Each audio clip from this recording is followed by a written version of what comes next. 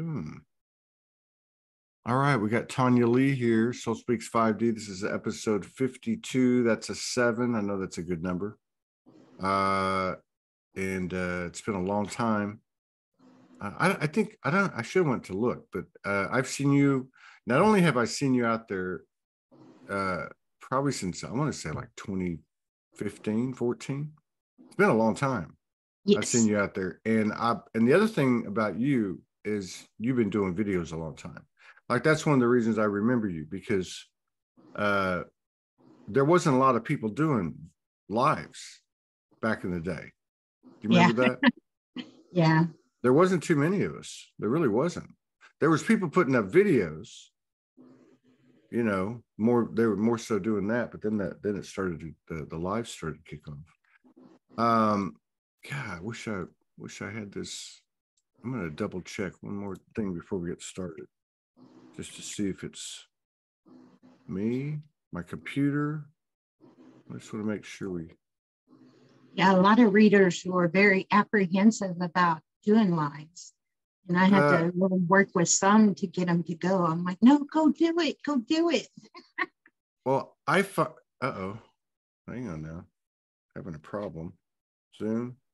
Oh, wow, this is crazy. This is nuts. Okay, anytime we have technical difficulties, it's always a great show. Yeah, what you said about that.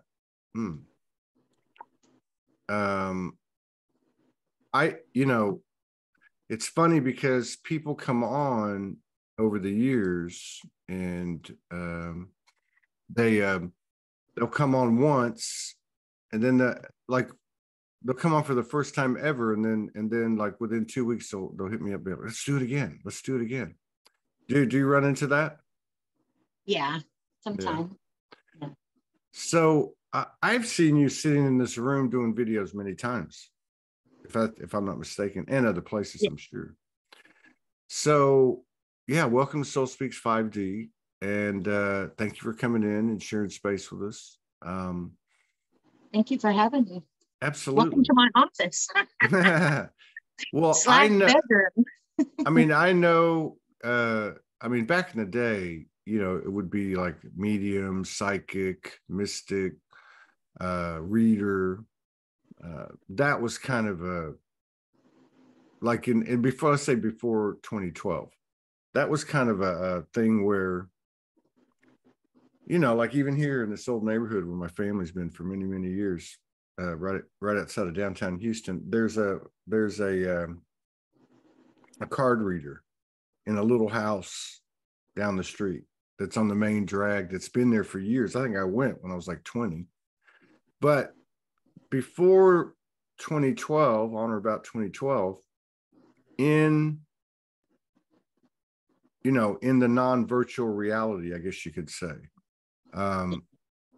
the person that was the medium or the psychic or the reader, either nobody knew they were because they didn't tell anybody, or they were the weird one, right? They were the different, but also kind of respected, you know, because enough people, you know, could attest to them.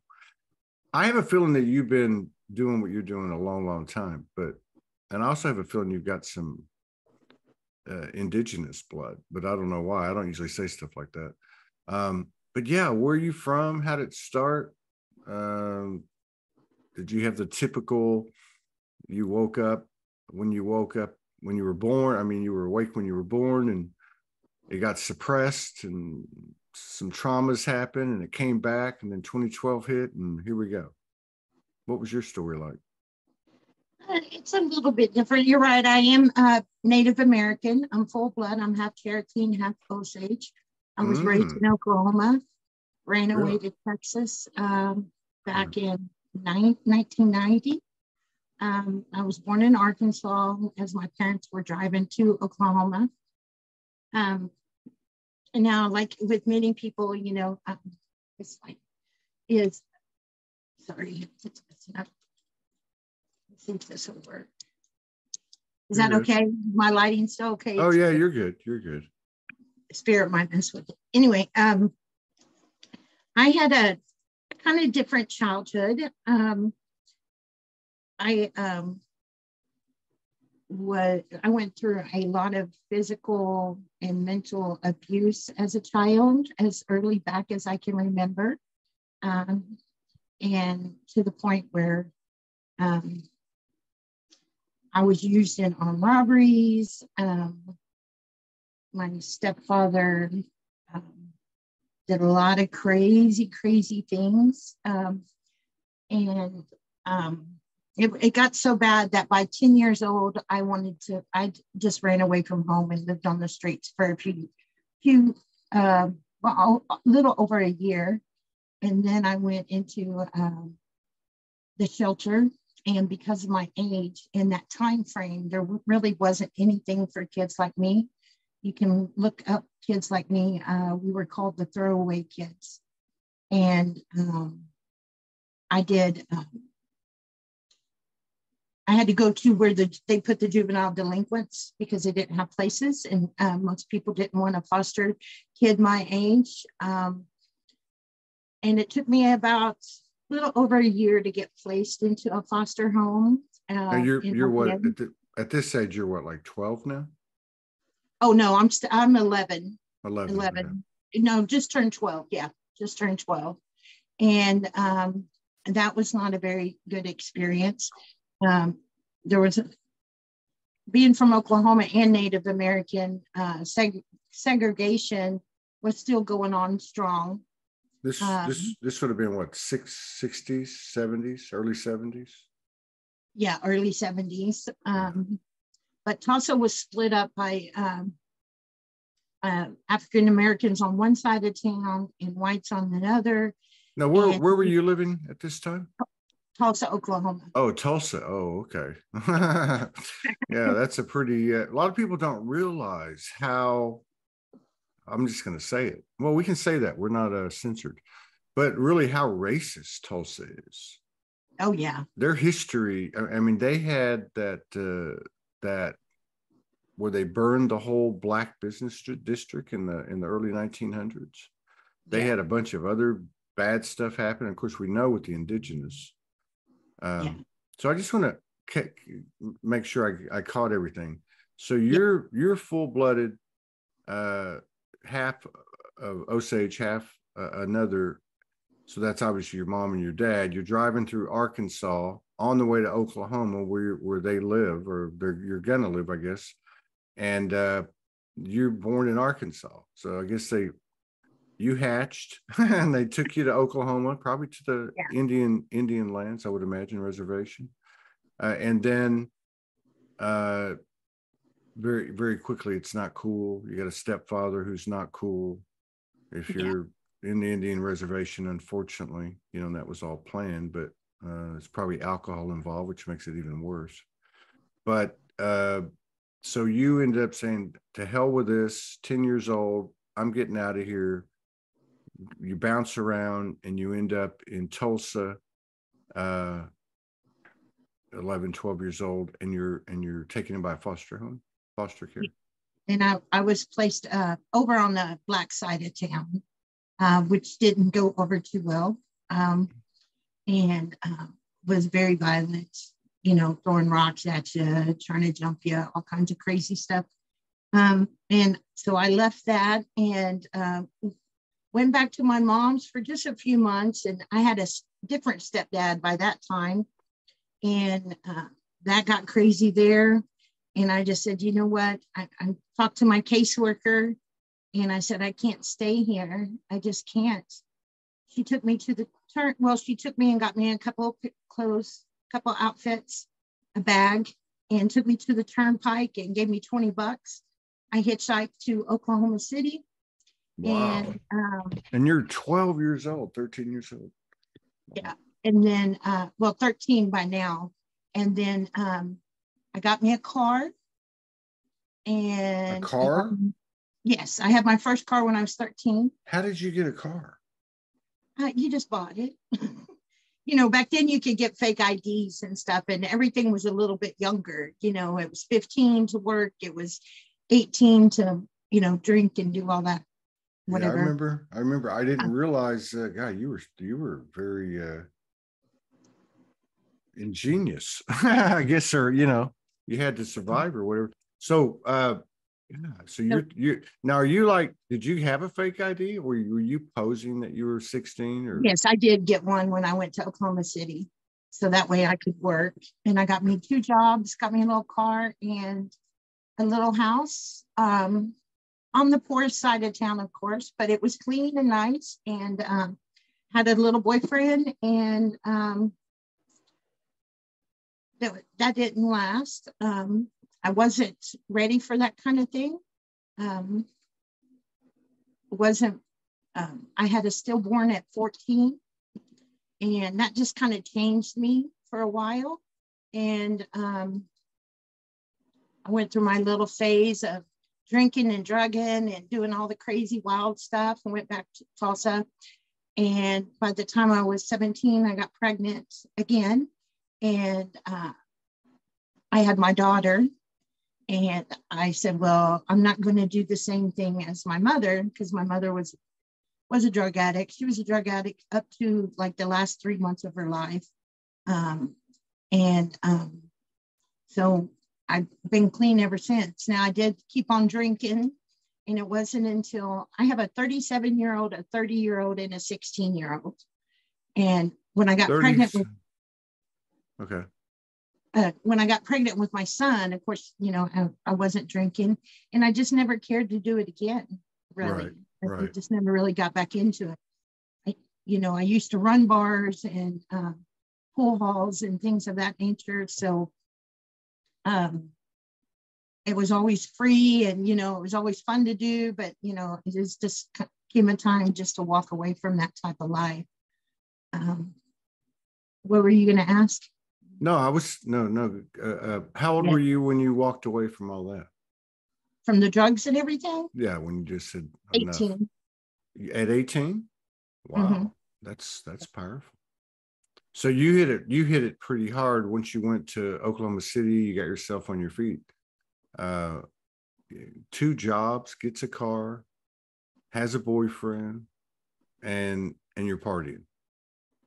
Yes. Yeah. Now, I didn't do drugs in Oklahoma City. I went back to Tulsa, and that's where I got involved in the drugs, and got involved with somebody that I grew up with, and we did drugs and stuff together. And he's the father of my daughter. Okay. But he didn't want to stop, and I did, so we had to part ways. Right. And okay. And so you got a 37, and the other 2 are how old? 30 and 16. Okay, I got you. Now, how did you get how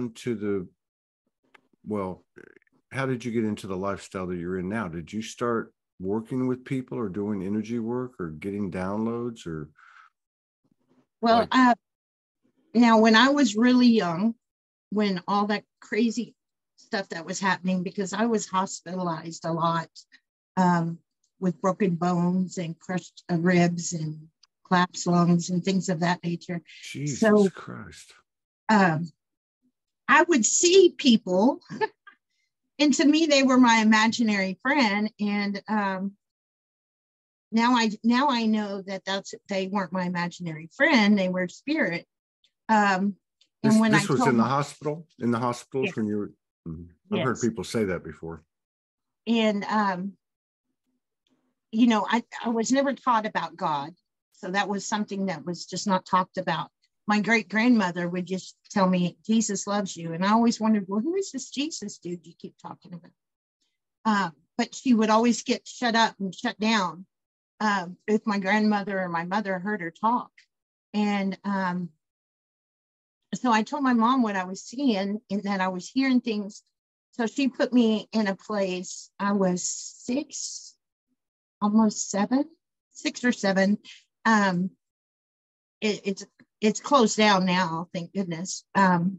Or that the way it was then. I think it's open now for just medical reasons. But it was CMC, Children's Medical Center, and they did all kinds of tests and all kinds of pretty horrendous event.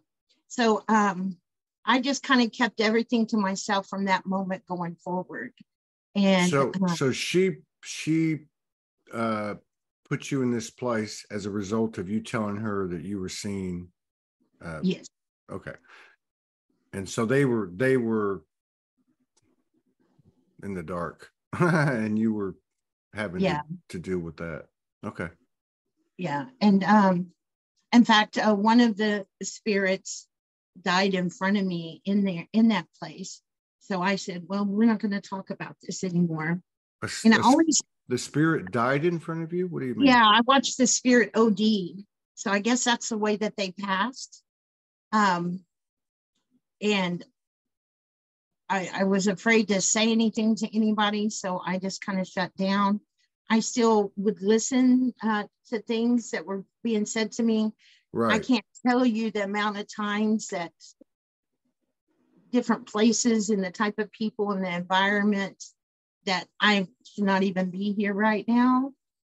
And, you know, spirit has gotten me out of it. Angels have gotten me out of it.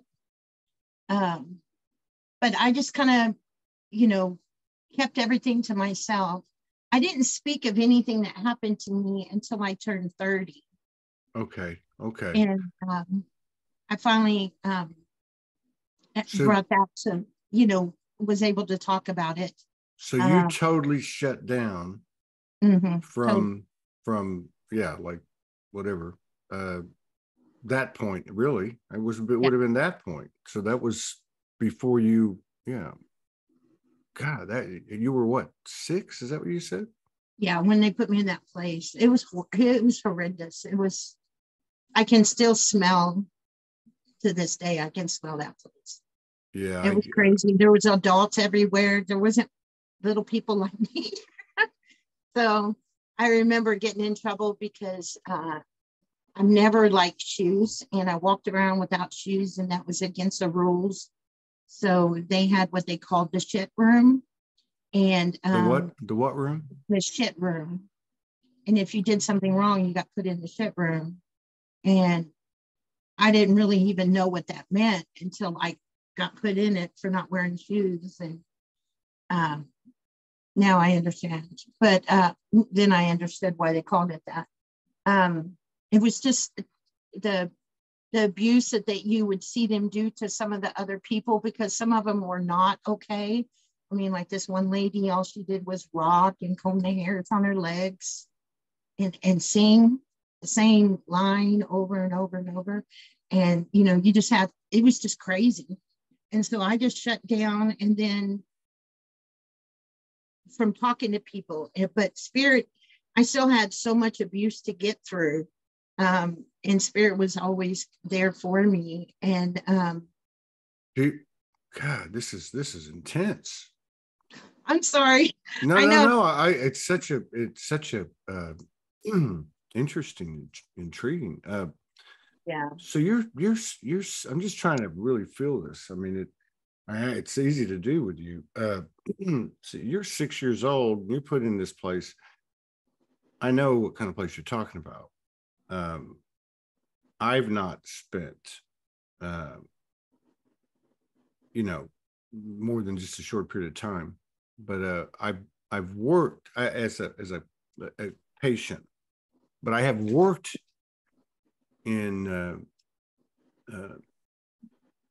one particular facility. I did a project, and it was a real eye opener. Now this would have been the early or mid 90s, which you would think we were pretty advanced back then, but I think you're talking about a time period that in certain places it still things were, but it just, and when you said the smell, that's what I remember the most out of everything I kind of witnessed and the people that I came into contact with.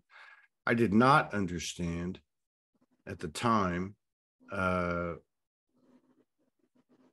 know, like energy and entities and you know, just that kind of thing. But I have met many friends that have had experiences.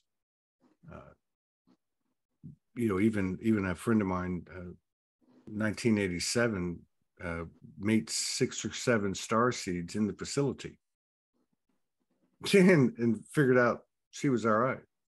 Now, so you had that. That was a really big template, or in your template was that 6-year-old thing, and then of course the rest of the things that you told us before you went back. You were talking about how the angels and how spirit saved you many times. Some people, or most of the people I've talked to, when they talk about these traumas, that in the end help strengthen their connection to spirit or their other aspects or whatever. But I've not. Yours sounds more like they were actually there with you, talking to you, and you were in your body. Because a lot of the people I've talked to talk about how that's how when they left their body. Yeah, no, this was right there, physically. I remember several times of being pushed by angels, getting me out of the way of things. And it's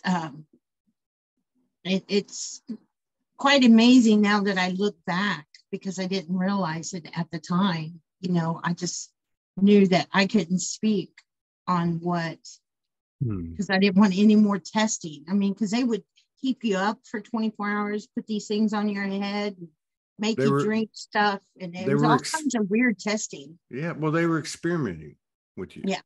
And that's what they did, unfortunately. And they actually did it on a wide scale. Yeah. A lot of people don't realize in the 1800s, 17, 18, 16, 17, 18, I mean, these places were huge. Yeah. And they'd be in the middle of nowhere. If you study it or research a little bit, it's an amazing, wild kind of thing, kind of frightening. But in your case, like I've had at least, I know quite a few actually, but where I was conscious at the time, even before I kind of reawoke, where a hand moved me and I knew what it was, or moved my bike onto the street so I don't get hit by a car. That sounds like kind of what you're talking about, but you're also talking about conversing with them. Yes. You said you would even hear them when you kind of turned off the visual, if that's what you were saying. But like, what kind of things would you hear? There was a lot of comfort, and I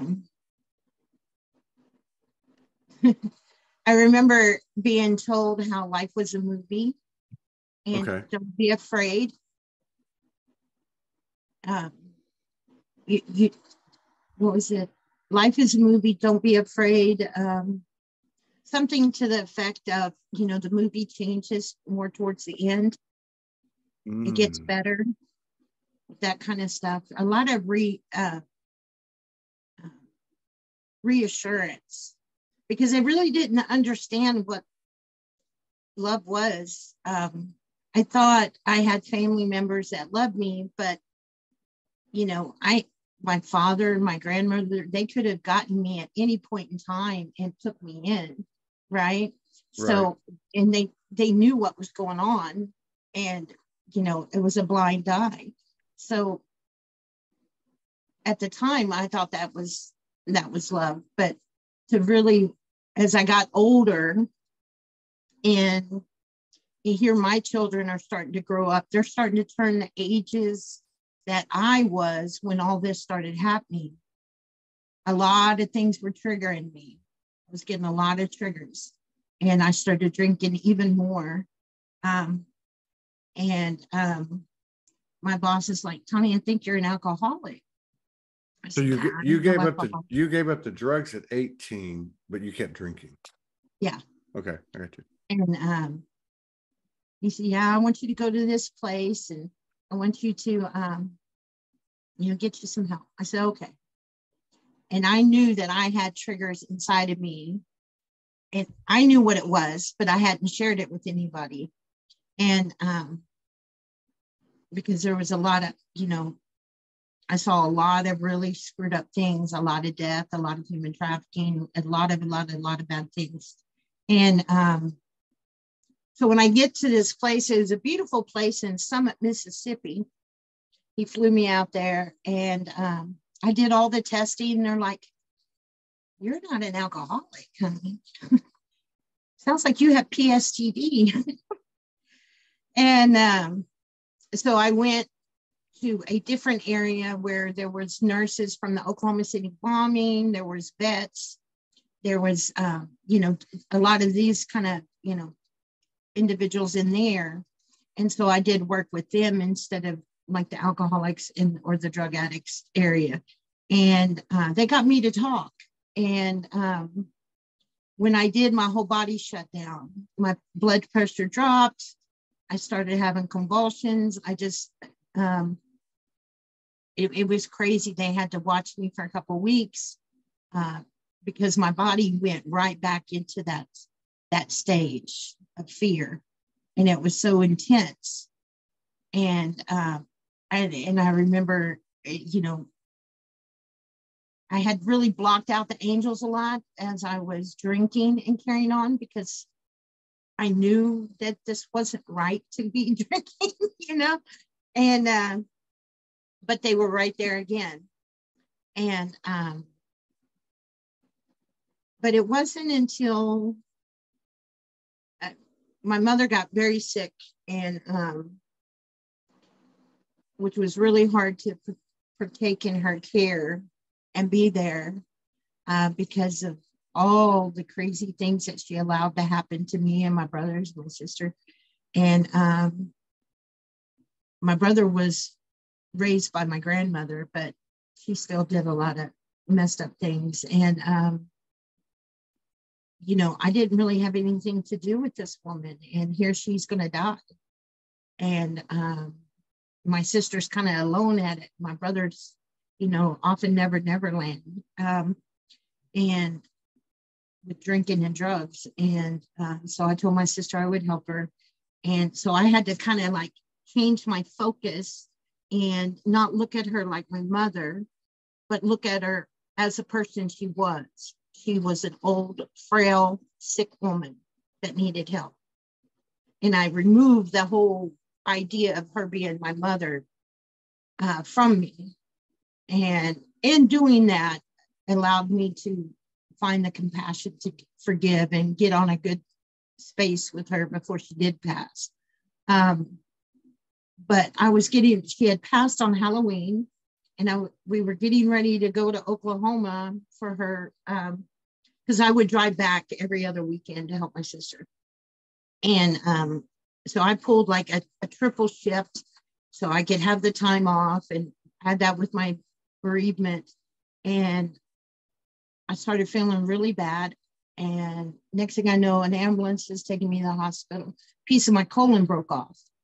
And so I was in ICU for a little bit. So I missed her funeral, but I was able to hear it over the phone. And man, in the hospital, I had to have some drains put in. So that was the first surgery. And then they had to go in and do a colon obstruction surgery. And that was a massive surgery. And now everything's just flooding back with connection. And I'm pushing it away, thinking, okay, now that, I'm on all kinds of medications and pain meds and things of that. I got 46 staples, I'm down. They busted me open like I had open heart surgery. And then I had a snowball of health issues for a couple of years. All together, I had 4 major surgeries in 2 years. And now, how old were you when this happened? This is after the first 2 kids, before the third kid. Yeah, 13, I want to say, 2013. So okay. I'm in my 30s, okay. Almost 40s, I guess, 40s. Yeah. I never really paid attention to my age. Yeah, no, I was just trying to get, because you had, I Yeah, know you I had three mean, kids, and I was I trying forget how old I am sometimes. to, I don't even pay attention. I know I don't. My kids get mad. They're like, "What year were you born?" I'm like, "I guess you'll find out when I die." But anyway, I started getting better and was able to get to work. I couldn't run the restaurants like I was. I was a GM of Taco Bueno for 9 years, IHOP for quite a few years, Ryan Steakhouse. I ran 3 kitchens. I did a lot of restaurant work, but I couldn't do that kind of work anymore. And so I started working from home. And then my husband got sick. And within 4 months of him being sick, I had to put him in hospice, and he passed. He was 32. And then 5 months later, my brother was found dead in his apartment. And I identified him after he was decomposed for about a little over 2 weeks. And so I started going down this really dark spiral because I was hell-bent on being there with my husband. So I was there next to the machine when he was put in the incinerator. The guy even let me turn it on. It was a big deal for me to do that. One, for him not to do that wifely duty all the way to the end. And we had a case here in Texas. I don't know if you ever heard about it, but it was big. There was a funeral home that was giving people back animal ashes and not their loved ones' remains. And it was a big thing. I mean, they had like stacks of bodies that they hadn't incinerated. And I was like, oh, well, if that's what we're doing, then I'm going to be there, make sure that that's what I'm getting back. And the director's like, no, you don't have to worry about that. Okay, thank you, but I'm going to be there. I'm going to walk to the last step with my husband. And but I was dealing with that. Okay, it was my brother that really kind of messed me up because of how deformed and morbid he looked. I could tell by a few of his tats who he was, but it was just so morbid. It's nothing like you see it on TV. And the smell, because he had not, they couldn't embalm him at that point, right? And because he'd been dead so long. And so I just I was very suicidal. I was like, you know what? I'm just really tired of this. My son had just turned 10. And I wrote like a goodbye letter. I had my bottle of pills and I kept it under my pillow. And every night I said, okay, tonight's the night I'm going to do it. And then I would feel a presence. And then, then my son would come running in. And it's like, no, not tonight. And then I started having all kinds of weird things happen at the house. I kept finding piles of feathers, not just 1 or 2, but piles outside on the porch, at the back door, outside where I could step out of my car. And I'm thinking, well, there's some cat around here killing birds. And as I'm sweeping it up, there's no carcass. It's not a bird. It's just feathers. And this is so crazy. When your spouse dies, you kind of remember the stupid stuff that you argued about. It comes back and haunts you. That's why I always tell people, don't argue about the stupid shit, because it will come back to haunt you. Those will be the things that you remember. And I remember giving my husband a hard time about, those covers that you put over food for the microwave, right? Mm-hmm. And he would use it. Took me forever to get him to use it. My husband was full-blood Hispanic, right? So he finally started using it, but he would never put it back in the microwave. And I'm like, why don't you just put it back in the microwave? You already got it open. And and it's on top of the microwave, and I go to open it and there's feather inside. And I'm like, what? And I'm like, DJ, did you put a feather in here? It's like, no, Mama, no. The next day, I wake up with all kinds of change on my bed. And I go to work in my office, and there's a feather on my keyboard. Now, what kind of work were you doing at that time? Customer service. I did okay. Xbox. I was okay. Yeah, so you were working customer support for Xbox. Very smart. Okay. And then my son came and ran back out and went right up the tree. And I'm like, what are you doing? He goes, Mom, I can talk to Dad up here. So he would climb up the tree that him and his dad climbed together. And he said he could talk to his dad up there. And I was like, okay, well, I've got to investigate this stuff. He's what, 6, 7? He's like 10 at the time. 10, okay. Yeah. Yeah. And I was like, man. So I started getting into this realm. Now, mind you, I always kind of tapped into my intuition and guidance for people that I cared about or that had problems or whatever. But I never did cards. I never did anything like that. But people that you knew well enough knew that you had some kind of sight or sensitivity. Yes, exactly. They did. Okay, I got you. And you obviously, if you were comfortable enough, you would go ahead and pursue that. I would. Okay, good. Yeah.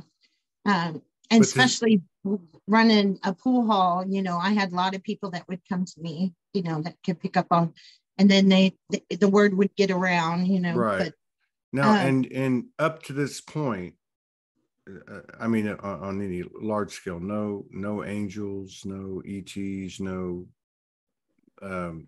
anything like that. You're intuitive and you know things. Is that kind of how it is? Yeah, exactly.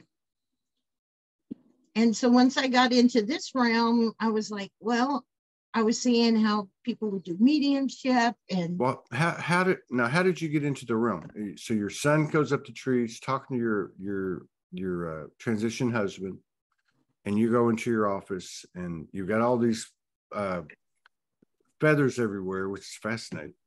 And you just started researching? Yes, I started researching, and Facebook at that time was a good source to kind of look up things. It wasn't what it is now. But and then I found all these groups and all these psychics in there, and post a picture and da. And I did it, got robbed left and right.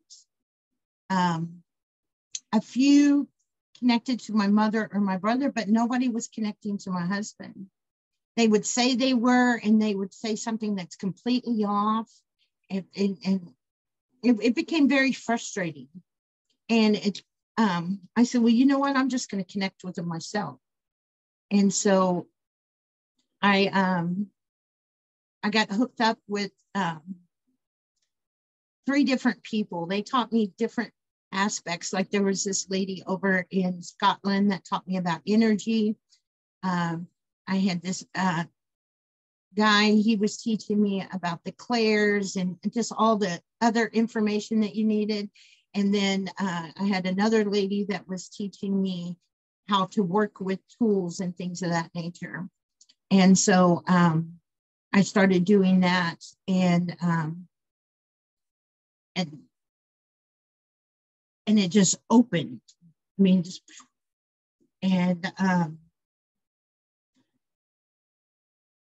and I was able to connect, and I was like, wow, okay. So they kind of kept pushing me, Tonya, you should really read for other people. You should do lives. You should go out there. And I'm like, I don't know if I really want to do all that, but I eventually did. And I took like I said, I had those 3 mentor me, and I took a lot of classes, studied, got read and researched everything I could get my hands on.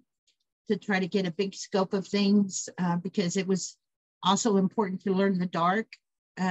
Right. Yeah, so that way you'd know what that was coming at you. And so I was researching everything. And I had to learn the hard way about energy and, connecting with it. And because I could allow a spirit to come on to a pendulum and answer questions for people, their loved ones, which turned out to be a horrible thing to do. Because then I was feeling however that person felt, however they died, I would feel that for a couple of days. So it wasn't something I was really that able to control that much. So, but then I started doing what I do now, and it's just grown. I was on a live, and then spirit was able to give me something to taste, something to smell. And then when I started about 2 years ago, a little bit longer than that. I lost my house that we had, and I had to come start all over and move in with my daughter, sleep on her floor until we could get back on our feet. So it was several years back. But I had always been in the house when I'd done this work. So I think that I was more protected in that house. And being out where other energies have been, because I wasn't leaving my house very much, caused me to start seeing spirit. And then a few years ago, I started doing some paranormal investigations and stuff with a team because I do a holistic event every other month. And I met them out there, and we go and do. Where are you at now? I'm in Fort Worth, Texas. Okay, you're in Fort Worth. All right. Yeah. So that really so the only thing I haven't been able to do, and I don't want to do, is, move things with, and I don't care to do that. Oh, like telekinesis? Yeah, okay. I don't care for the one. So you went out, you started to venture out, you started picking up more energies, you start seeing energies and entities. Well, actually seeing spirit, because it comes in many different forms. Okay. It's never like they try to tell you, like these mediums will say, oh, I see a little short lady with, it's like, no, they don't look like that. They don't. So, okay. So what happened when you first started going, whoa, I've been seeing this, sensing this, now I'm seeing it. Did it freak you out? Oh yeah, it did. It happened to me on the live too. All of a sudden that spirit was in my face, and I was like, oh my. I didn't really know how to react at first. I learned about boundaries and things, but I had already opened my space.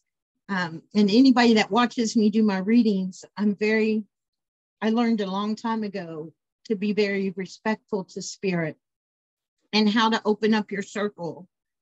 And, I do it with the directions of the 4 archangels. I pray. And then when I'm done with the live, I close the circle.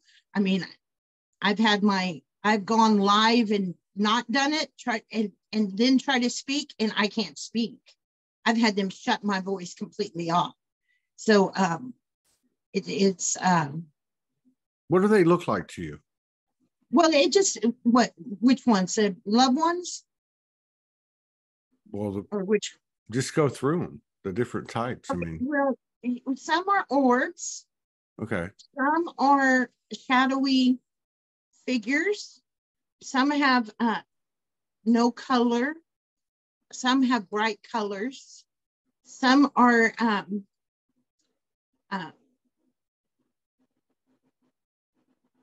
you don't ever get like a full definition of their face. Right. But you can get a little bit definition of their body. So I think I've asked my husband to take me on a lot of astral travels, and I've seen a lot of things on the other side. And, it just kind of depends on where that soul is on their journey once they go on that other side. because it's not a matter of heaven or hell. It's a matter of light or shunned away from the light. It's that simple. And now, do you feel like that? I don't know. I guess, I mean, I've had my own experience in what I would call the astrals, or the astral plane, or I always felt like it was kind of the plane between what people call 3D and 5D. Because I noticed it was very different there. Like when I first reawoke in 2011, I spent probably, I don't know, I'd say, like a year to a year and a half, being connected with souls that had transitioned, that hadn't gone, as they explained it to me then, hadn't gone into the healing heaven. So they were kind of stuck. Like most of them were somehow or another egoically or remote, stuck to the earth plane, but they weren't physically in a body, so on. And then later on, that kind of went away, and there was other things started happening, such as, nature,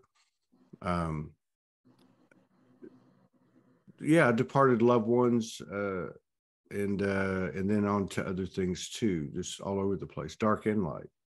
But is that pretty much like your niche is working with people that come to your events, or comes to your live, or to you personally?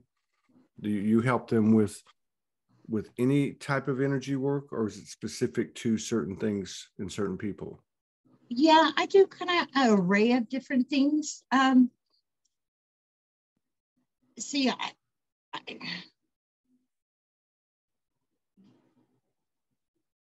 I feel that I've created a very close relationship with my team, my spiritual team. Right. And I know them. There's certain parts of my body or certain ways I'll feel things, and I'll know who's coming up and who's helping me. Right. I kind of set that very early, and as well as with the angels. So when I do mediumship, when I'm doing mediumship, the purpose of that is to help people twofold, to let them understand that death is not final. Right. So they can process that, because that's the hardest part about grief. And that the loved one's okay. Even if the loved one's not all the way to the light, or hasn't gone and done their review, they're still okay. There's no torture going on. That mentality of hell and torture, unless that's what the person believes would happen to them, and then they will experience that. So faith and beliefs play a big portion in what's happening to us over there. It's until we release that, just like here, until we release the things that bind us, our belief systems, or however we were raised, until we release that, we're not free on either plane. But it's to help them heal, because that's why you don't see me do a whole lot of lives with mediumship, because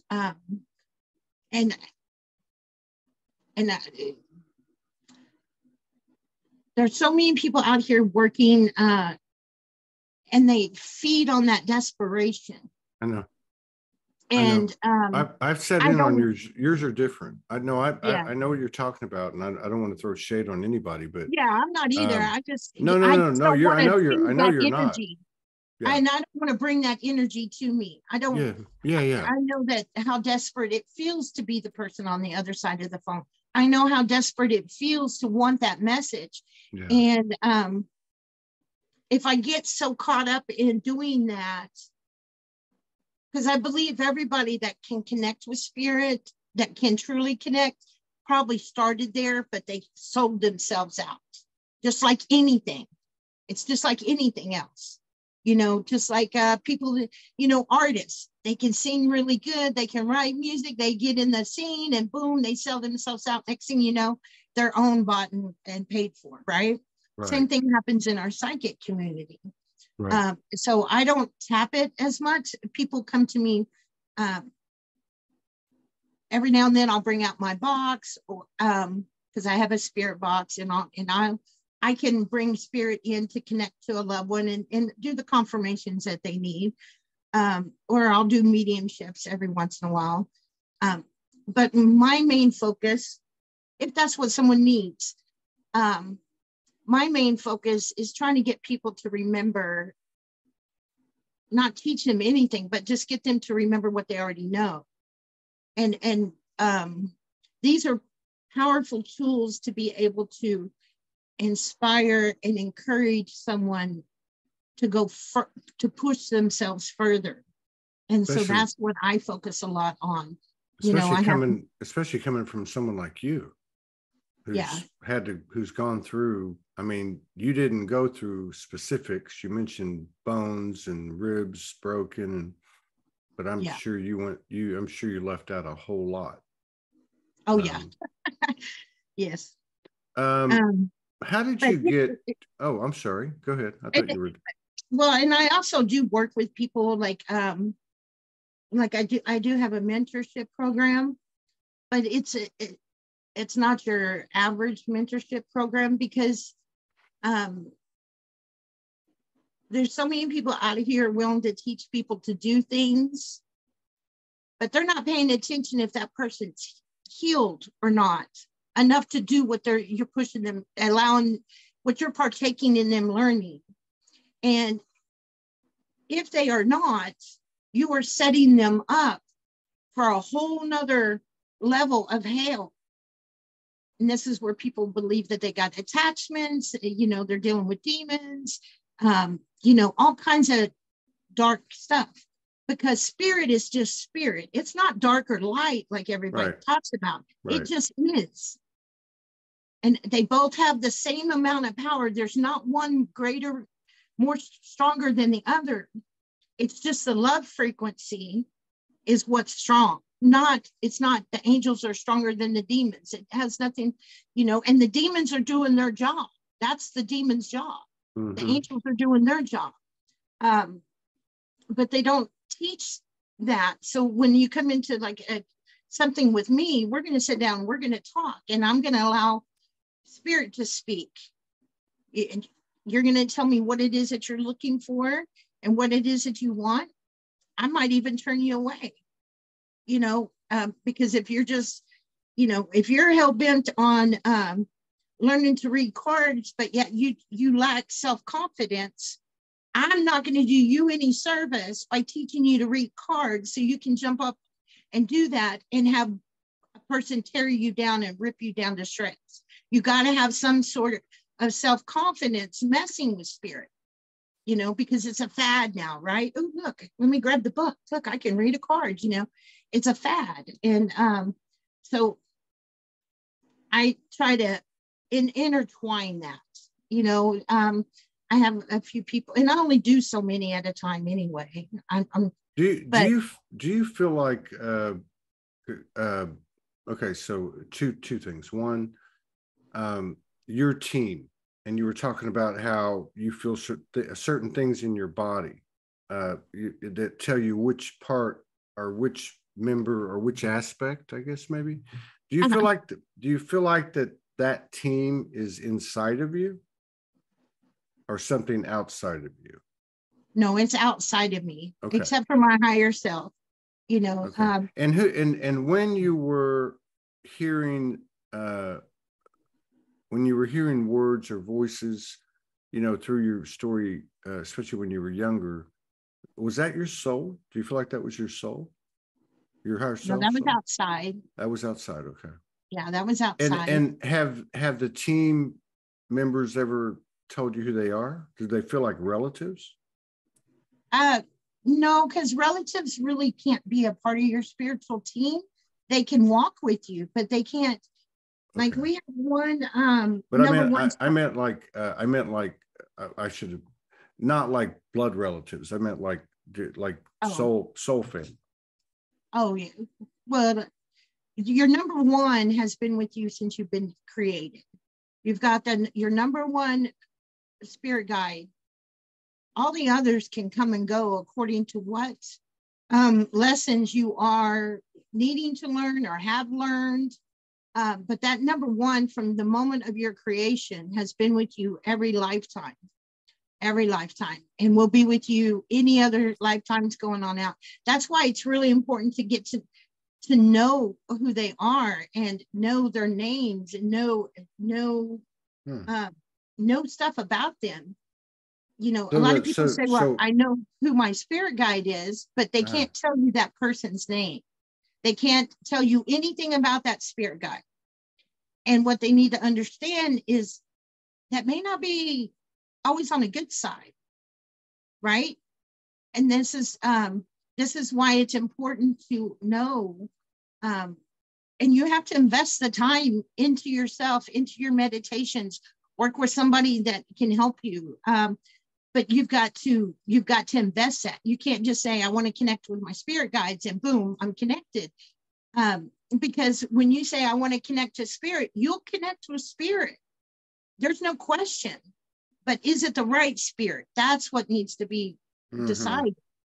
And you can see that because of life choices people make. You can tell it very quickly by the life choices. Meaning, you know, are they consistent in their behavior? Do they treat, how are they treating other people? That type of thing. You know, people say, a lot of times people think their thoughts are downloads. You know, it's really, you can get more from your higher self than you would ever get a download. The downloads come more in a private setting of, you know, deep meditation type of thing. It's not just setting it. Privacy contents have been updated. Oh my goodness. Review the updated. You hear that? That was trippy. Yeah, I said the word privacy and it kicked on. What? So, okay. So that's a cool explanation. And then, so when you were young, you appealed to the angels specifically, or did they just show up? No, they just showed up. I had no idea of faith or any of that. Okay. And was it the archangels or was it other angels? Well, there was, now I know it was a couple archangels. But for the most part, it was just different angels. I mean, I didn't know. I was very young, so no idea. Yeah, I was just curious. I'm just thinking like I'm thinking back to my whole journey and just thinking about things and see, like archangels come into our life. If we have an archangel assigned to us, that's because they've saved our life at some time. They've stepped in and saved us. Oh yeah. And you know, I'm blessed with this beautiful board that one of my followers made me, and I can do those readings, and it's an amazing reading. I don't do it very often, and I don't do it just for anybody. What is it? And I can tell you how many past lives, how many archangels, how many guardian angels, all really? That. Oh yeah. And wow, that's pretty cool. You want to do that now? It's beautiful reading. It really is a beautiful reading. And I can get you the first name, the name of your number one spirit guide, but all the others you have to find out on your own. I can tell you how many you have, but you've got to go find out their names. And not all names are going to make sense to us because of the language changes over time. Yeah. But that's interesting. How long? That would be cool. I'd like to do that. It takes about an hour and a half reading. Well, the reason I'd like to do it is because I don't understand all this stuff, you know. And obviously, I've talked to a lot of people. I'd love to do one for you. Yeah, I think it'd be cool. Well, and part of the reason is because because to me, everyone, no perspective is the same, no experience is the same, but I think we're all saying the same thing. We're all just different pieces or whatever. But I remember very specific.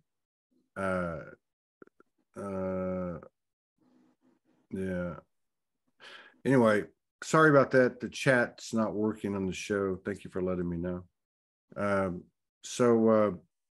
But there was specific. There was you know, there was 24 of these, and there was 3 of these, and there was 6 of these, and there was 12 of these, right? Mm-hmm. And I think pretty much, I don't remember all the names, but I remember a good part of them. And there was different layers. Now, I don't know. I'm kind of hesitant to speak about it, but because I've never taken anything literal. You know, I just never have.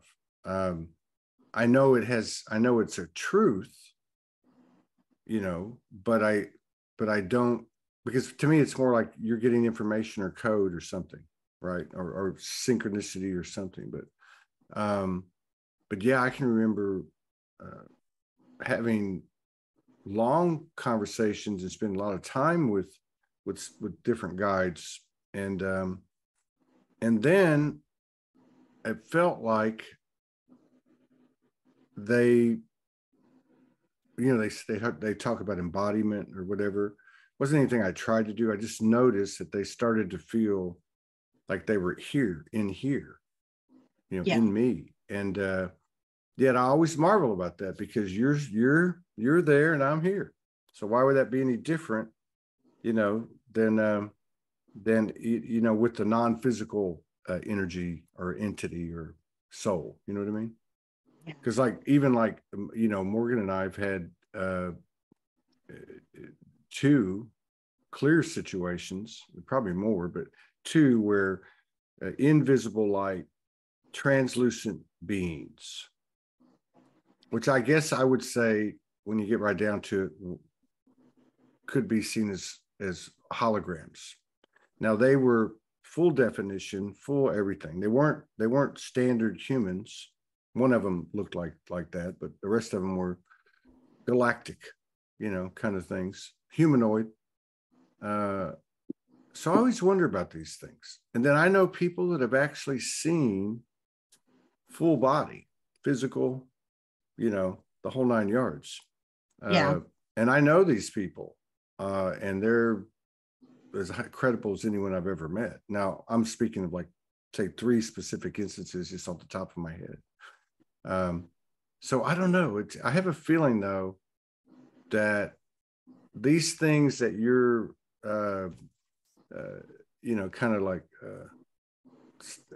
getting me to think about, I have a feeling that a lot of this stuff is going to be more understood or revealed soon. I just have a feeling. Do you feel that way? Oh, yes, it will be.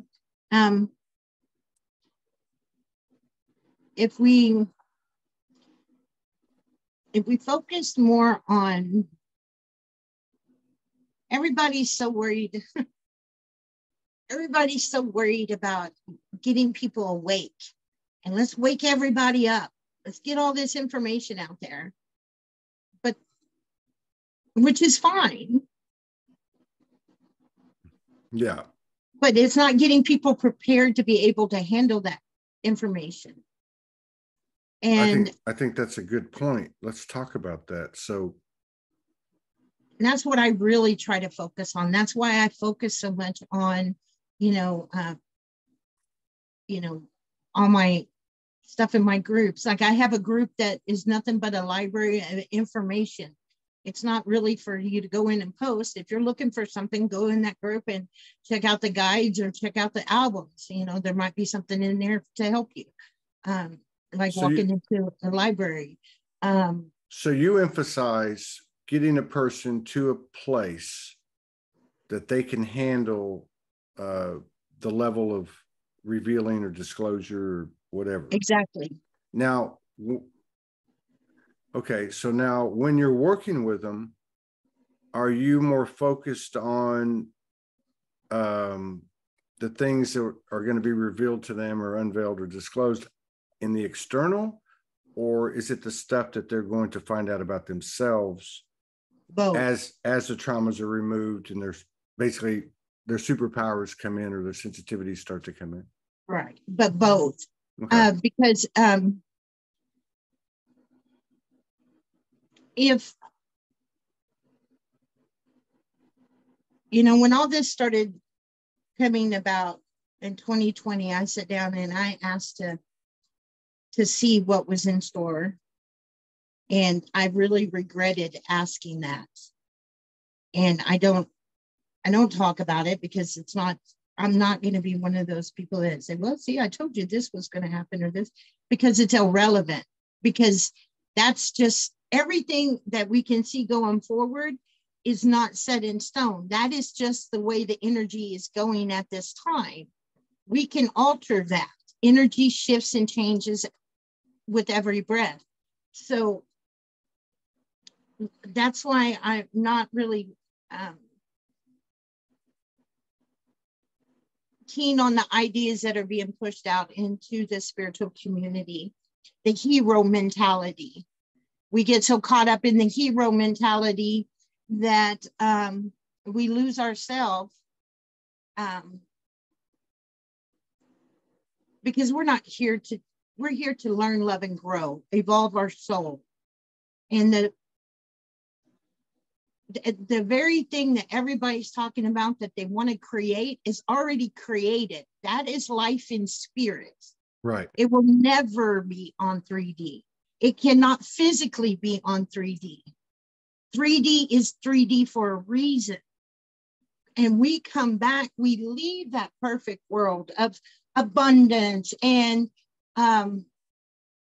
no wars and all that, just love, peace, and harmony, right? We leave that to come back to this. Why do we do that? So we can evolve, because you can't evolve in that environment. Exactly. Right? Exactly. So everybody likes to put these hopes in people of, okay, well, there's a new world and we're creating this and we're creating that. No, we're not. We've been here many times before. We get this advanced and we destroy ourselves. So we're back in the very fork in the road. Right. And it's whether or not do we evolve or do we destroy ourselves again? And the very thing that causes this, because everybody is really mad at the government or the school system or this or that, but nobody is looking at, okay, what did we do as a collective to create this? Because we did create it. Yeah. Okay. Yeah. And everything can go back to convenience. Everything that is malfunctioned and screwed up once started out as something convenient. And I use the school system as a good example of that. Because when the school system was started, right, it wasn't to indoctrinate the children. That's not how the school system, if you know your history and you really, have done the study, when the Industrial Revolution came out and they were bringing people from the farms into the cities, the parents were working and the kids had nobody watching them. And so they just got into trouble and they mischief. So they created a school, a place for them to go. And then it developed, we can teach them to read and write. And then, here's this convenient, great thing that started. And what happened? Just like with everything, our food, the chemtrails, human trafficking, it can go to every single thing. The convenience of it, because now we got convenience here. So we don't got to worry about that. That's taken care of over there. So we failed to pay attention. We failed to hold people accountable. We failed to do anything because we're in comfort now. Who's in comfort? You know what I mean? I get what you're saying. I get what you're saying. So that is the problem that humanity has to break. You can't get now the school system. Now people are upset about the school system because of what they're trying to put into the school system with the all the other education they're trying to throw out there. But isn't this the narrative? isn't this at the end of the day, as they say, a war? I don't really care for that word. Like a Yeah. war on consciousness, Right. a war But see, on it always a war has on. been. Yeah, of course it has. But I Yeah. mean, a war on your attention, basically. I want to go back to what you were talking about there just a second ago before we go further Okay. with this. So you were talking about that your focus is to prepare the people for the great revealing, as much outside of themselves as within themselves. Now, in terms of like, because I mean, obviously, again, I've talked to so many different people. Not everybody sees the same thing. Not everybody, you know, da da da da. But you've got a Native American biological 100% makeup. That seems to be a big part of many people's spiritual makeup, be it Aboriginal, be it some type of indigenous, right?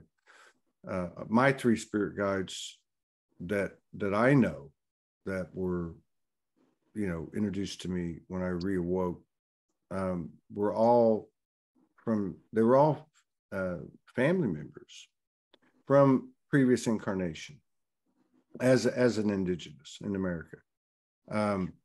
So there seems for me to be like some kind of, like, I see all these aspects as a part of me that I carry with me, or at least I'm able to connect to that if I can, like you said, put in the time, or if something shows itself intuitively, you just know, you know, to go down that road, or sometimes it's just given to you. But I was wondering, like, when you work with people in getting them ready for what's coming, so to speak, do you teach them how to access things, like how to access information, or whatever you want to call it, energy, how to access responsibly, safely, etc.? Yes. Mm-hmm. And Yes, is it like a certain approach, or is it depends on the person and it just kind of comes it to depends on the person. Everything's spirit led. you? So I don't have a one set way of doing anything. It's once I connect with that person and whatever spirit is leading for them, because what might work for one will not work for the other. Or it might do more damage for the other, where it would be a great advancement for another, you know. So I think it's very important that, at least for me, that I pull myself out of that role and allow spirit to do its job. Right. You're a conduit. Yeah, I'm just a conduit, and that's what I tell people all the time. I'm just a conduit. You know, that's it. You know, I could, you know, do, oh yeah, I know all this stuff, and I can teach you to do your Kundalini, and I can teach you this and this and this. But, you know, I'm not teaching you anything. Right. You're just remembering what you already know. I'm just helping you remember. And I'm not even helping you. Spirit's helping you remember. They're just using me to do that. Yeah. Do you feel like that? Do you connect with their higher self in these sessions? Yes. Okay. Yes. Have you had any experience with elementals, nature beings, galactics, or anything else? Elements, yes. I work with elements, and I work with if we go back to the shaman mentality, the lower realms, the middle, and the higher. As for galactics and things of that nature, no. And what about like what about like elementals, fairies, leprechauns, dragons? Okay. Yeah. Okay. That's definitely. Yeah. Well, I mean, you obviously seem very organic. That's pretty much how I've always felt about myself.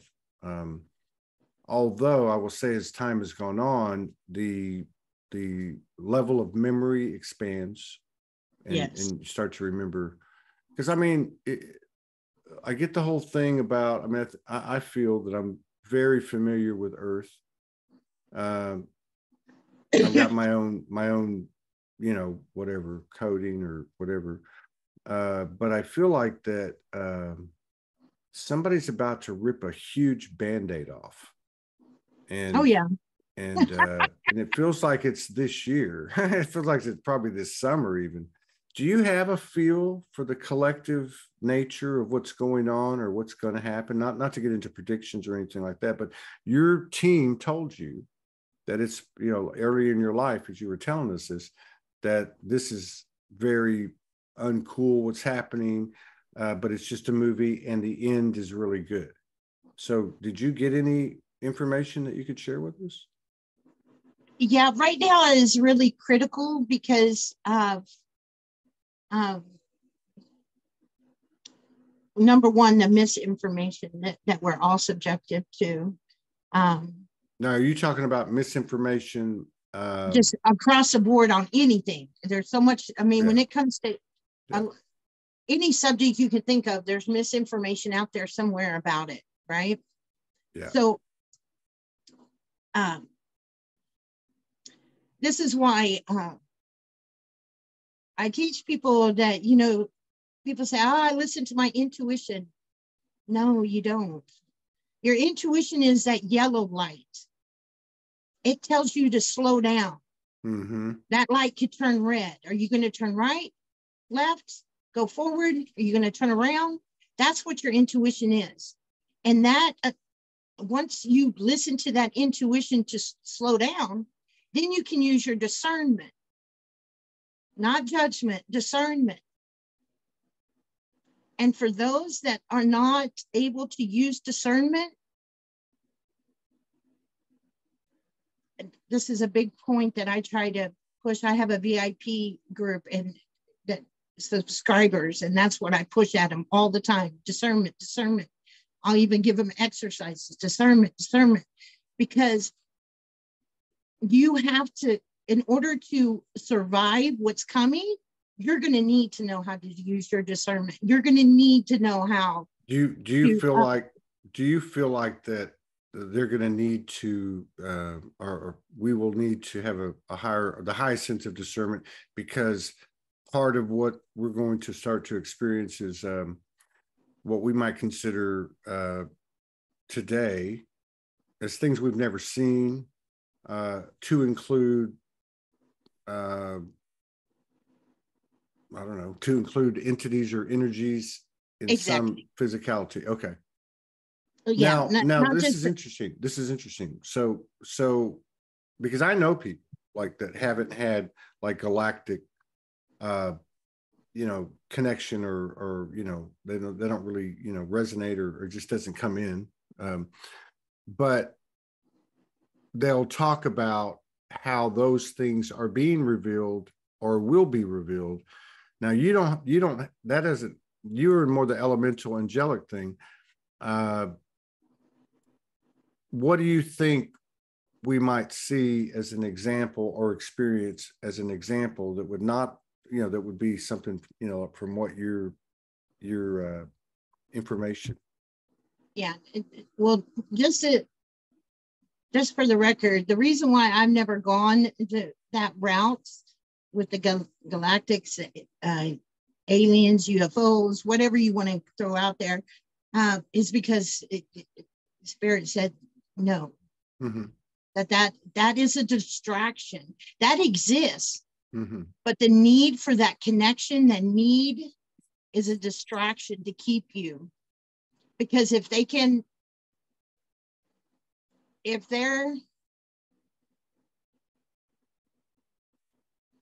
it's a very dangerous slope. I know where you're going with it. I know where you're going with it. And a lot of people wouldn't agree with that. But I get what you're saying. I believe you, because we really got the discernment has everything to do with what I'm getting, not what anyone's telling me. And I'm really not, to me, everything, to me, whether I can see them or not, whatever it may be, okay, it's part of the physicality. It's part of this experience. That's it. You know, I mean, I can walk outside and speak to the trees. I can speak to the rocks. I can speak to the wind. And occasionally I run into an interdimensional being in animal form or in holographic form, or the angelics have you know, I haven't seen them in a long time, but I know they're there. So I don't know how that all works. That's why I was just curious, because one of the things that I find kind of impressive about your story is your explanation of dark and light. That it's not really any separation there. It's all the same thing, right? Kind of thing. And so I'm always, my intuition or my soul or my higher self, whatever you want to call it, has always told me at the end of the day, you got to be open. If you're shut down to anything, there's a reason. You know, like I know a lot of this galactic stuff for me was kind of held out there because it was too traumatic, too intense. Even talking to you, I had some things pop in, memories and such. But I guess what I'm saying is, you seem very open. You also seem very like, this is my field. This is where I operate in this incarnation. I know what my purpose is. Yeah. So that's to me, that's big props to you on that. But do you feel like that? Do you feel like that something's happening that everyone in the world is going to know about? And what I mean by that is, I'm talking way bigger than COVID and vaccines. And I'm not talking about I'm not talking about a doomsday thing. I'm just talking about really about awareness and an expansion of consciousness that's affecting everyone. If we keep going on the path that we're going, no, because what's is the whole concept of spirituality is being hijacked. I don't think that there's not infiltration going on, just like any other. Since day one, what I'm saying? And I mean, half of the Lightworker Starseed platforms 5 years ago were psyops. I would bet you it's even higher now, especially with all this AI. I noticed a lot with, I won't mention any names, but I noticed it with two particular platforms that three that I've kept my eye on. And it's you know, the way to me to tell is, if it's a psyops platform, it's if you really look at it, it's how do you say this? It's not just giving one standard line. It's giving two, and it's almost like oppositions to each other, kind of thing. But yeah, I think you're right about that. What about what's your view on, like, people as we get further into this, that we're going to be kind of coming together with like-minded people, soul tribe, you know, that type of thing? I'm sorry, what? Repeat the question?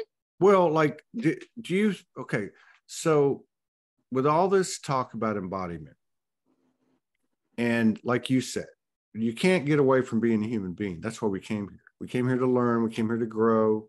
We've messed it up a few times, and it's a lot more than people think. Lemurian, Atlantis, and Avalon, and, you know, we're talking hundreds and hundreds, right? And but like, oh God, I forgot what I was asking you now. It doesn't matter. It doesn't matter. We're almost at 90 minutes. We'll have to do this again sometime. Yeah. I think, are you getting to where people are like claiming angelic beings and that they are this or that? Is that where you were going? No. Where I was going was, well, I'm sorry. Okay, I got it back. Okay, so for the last 10 plus years, let's just say, for a lot of people, give or take, whatever, we've spent a lot of time out here, right? We spend a lot of time in the ethers and dimension, you know, and all that stuff. And it's almost like we had to get this information turned on in us. And now there's enough of us that we can all say, hey, we're kind of in the same space. But my question was, I think about this a lot. Like, it doesn't scare me that the electricity goes out. It doesn't scare me that the internet goes out. It doesn't scare me that there's food and water scarcity. It doesn't scare me a bit, because I'm not afraid to die. And I think there's more and more and more people that are getting to that point, because it's really right here, right? If I believe, or if I'm fearful, you know what I mean? So I always kind of look at it and go, I wonder if we're going to come together in the physical under whatever reasons, or whatever, you know, that causes that or creates that, and find that spirituality, or find that oneness and unity by force or by flow, or, you know, as far as the universe pushing you to where we actually have to live together, you know, be in a tribe, like in the indigenous days, you know, like that type of thing. A lot of people talk about that. You know, a lot of people are trying to do like communal living. I just feel like there's something about the human contact that, you know, in other words, like, we're looking at all these different things, right? All these different things, spirit guides, modalities, you know what I mean? And I just find it sometimes that the universe teaches in a paradoxical way, and you know, and it ends up being, you know, us like the dogs chasing their own tail at the end of the day. Yeah, exactly. Yeah. And that's what a lot of it is. That's why it's there'll be many of us that will be able to, you know, bounce back from whatever is thrown out there. I mean, we're human beings. We've conquered much worse than what we see now. And, you know, the things that we've gone through in history are much more horrific than now. There's some things that, you know, seem more horrific only because we see them, and before we couldn't see them, and now we can. But more will perish due to the lack of discernment, due to getting so wrapped up in learning and not living in the 3D. Right. People talk about 5D as a place that we're going. It's not. It just drives me crazy. 5D is just an awareness. It's the eagle's view. And even the 5D thing, is limiting. Is what? Yes, yeah. Limiting. Because that's why there's 6, 7, 8, 9. Yeah. You know, that's what I'm saying. Oh, that's the highest that we can go in our physical mind. Now, astral traveling and different things of that nature, we can go up higher realms, but in the physical, we can go to 5D. The word ascension is so, well, they I mean, all of these things. Ascension is death. Okay, well, yeah. Ascension is death. We will all ascend. We're not going to be vapored up into a ship. We're not going to go this way or that way to ascend and to live this beautiful, peaceful world. We have this world in which we're in, and we must be able to create our own peace from within, which creates peace for all those around us. And the more that we do that, the more ripple effect that we have. Yeah. There will always be evil. There will always be human trafficking. There will always be rape. There will always be murder. There will always be these things, because you must see the heinousness of evil to appreciate the majesty of love. And without it, you will never know the difference. So if we quit focusing on ascending, because basically you're saying, I want to die, because that's what Jesus taught while he was here. That's why Jesus taught, you know, not to focus on ascension. He talked about focusing on the people and helping the people and being not religion, right? Love your neighbor. Love, it all goes back to love, because that's what everything really is. But we have to get away from all these distractions and be able to connect with ourselves. You have to heal your inner child to connect to you, to connect to your higher self. It comes in the powers of three: Father, Son, Holy Spirit. Everything comes in three. It's a miracle of the universe. All of it comes back together. And for you to be complete as an individual, you need to do a good inner child healing. Whatever broke you away from your connection when you started, you need to go back to that and heal that and learn the triggers, learn how to dissolve them if you can. And if you can't, how to know when they're coming on and control them. Then you get connected to your higher self. And when you're aligned that way, you're aligned to the divine, because that very essence flows through your veins. But without that connection, you're going to be triggered not to go over here or not to do that, or this fad's over here. And oh my God, the dollar. Oh my God, this or that. And you'll stay consistently distracted, and then you will be caught like the person laying on their deathbed going, damn, I wish I woulda. And it's going to be too late. Shoulda, woulda, coulda. Oh, no, we're good. Yeah, all sorry. that. I'm sorry, I went to rant. No, it's cool. I mean, that's what it's all about to me. I mean, the more information. But that's what I try to do, because what good is it if I'm teaching you to become dependent on me to be able to get you to do things? Of course not. And that's the internet goes down tomorrow. Yeah, that's the old. Well, I mean, see, that's the way I look at it. Take everything away, and you have no. Look what happened during COVID lockdowns. Look at that, and look at the, and see here we go again. I mean, even using the word evil doesn't make any sense to me, because we're in a simulation. I mean, this is something that we're behind the grand design. I mean, you know what I mean? So it's like, I don't know. Personally, I think you ascend and descend at the same time. I don't, or I'm not going to say think, I'm going to say something to think about. Something else to think about is how can you have light without dark? So what does that mean in our human experience? Does that mean there has to be a catastrophe every time, like a great flood or a comet hits the earth? Is that actually a bad thing? How do we know what happens to the souls when those things occur? How do we know that they weren't, transforming at a biological level and became a light body in that instant? If you read some of the old texts, not just Christianity or Judaism, but you read what's like in India. There are several accounts that before, let me get this right. It's when they call the land of milk and honey, where it was raining golden manna, manna, and this is documented. It occurs at the end of a cycle, I mean, so I just like, I have a very inquisitive mind. I like to talk about, these types of things, but at the end of the day, it is very simple. It doesn't matter if ETs or this or demons or that or angels or this, it really doesn't matter. Yeah. Because if